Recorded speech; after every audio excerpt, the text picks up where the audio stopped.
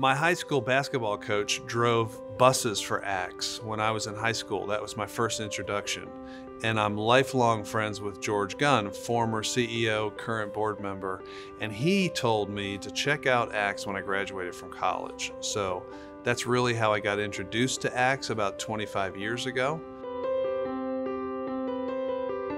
They started a management training program, and I was somewhat of the guinea pig, where they hired somebody relatively new out of college to work in all the different departments of Axe, both at the corporate office and in the communities. And that's what they did with me. And it was a great way to experience the company in all different aspects. But I really fell in love with the communities through that experience.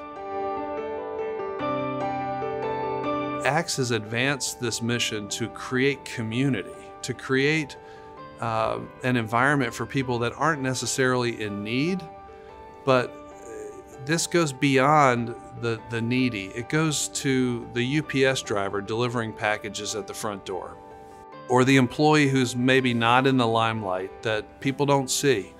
Those are the people that should experience loving kindness when they come through our doors.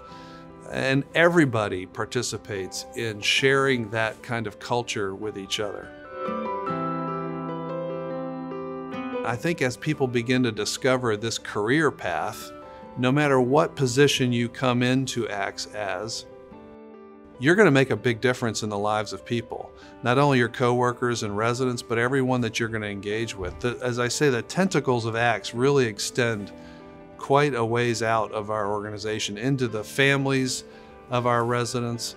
And when you start to consider a career with Axe, you're going to see that it is purpose-driven, and it's going to really provide you with something way more than a job.